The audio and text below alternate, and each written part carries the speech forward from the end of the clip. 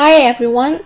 Today I want to share with you how to split employees' first and last name from one single text. So for example, you see here we have a list of employees' full name, and we want to separate them into just first name and last name, or we want to make it in a format of last name first and then first name after. So I'm going to show you how to do that with a few simple Excel functions. So first we need to find the space in between the tags. So just follow the promote and you find, okay, so here is number 8. And then we want to use a left function to find the first name.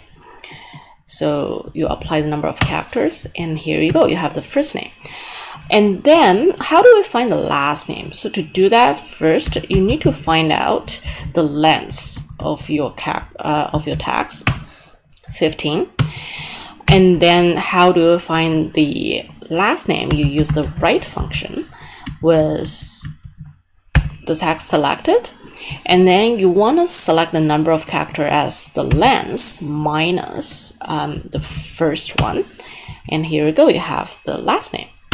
So now let's try to combine them to see what we get.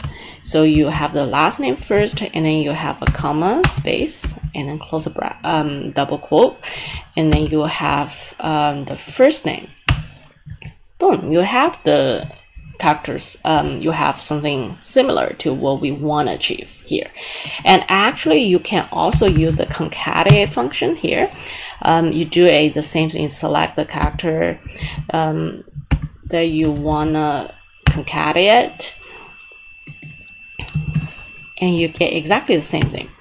So now comes a question, like, I don't like the space in between my comma and my last name. How do I get rid of it?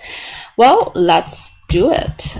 So first you need to find out the length of your last name, and you know that you want to get rid of the last character, which is the space, but we actually want to choose from the leftmost character.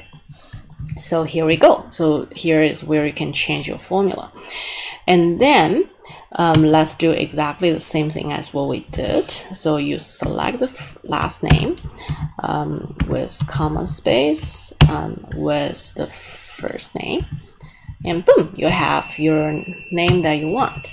So let's copy the formula down and then see what we have for people. So we have that good for like Abraham Lincoln, we have that kind of good for Mother Teresa. Well, not exactly the same for John F. Kennedy and Martin Luther King, because we actually want their last name to be only Kennedy and we want JF to be the first name. How do we do that then? Well, for those two cases, you need to use a function called substitute. So let me show you how that works. So with substitute, you select the text, select what you want to replace, which is a space, and then you select what you want to replace it with. In my case, I use 3 exclamation marks just because no name is going to use those characters, and then I select 1 because this is the first instance that I want to change. So let's see what we get. Okay, so we get John exclamation marks 3 times, F dot space Kennedy. So how does that change what we want to do? Because now actually we can do exactly the same thing as what we did in the past. So let's change what I wanted. So for example, here I want to change all the cell formula reference from A8 to B8, which is pointing to this cell. So let's change that and then see what we got. So we have only 1 space, and we have this Kennedy here as the last name, and then we have John exclamation marks 3 times and F Kennedy. Okay, now it's actually easy because we just do another substitute. We just change the old text of that back into space. And then there's only one instance, and here we go. So now we have John F. Kennedy. And look at, if we copy this formula down for Martin Luther King, we get exactly, oh no, it's not changed because we haven't substituted.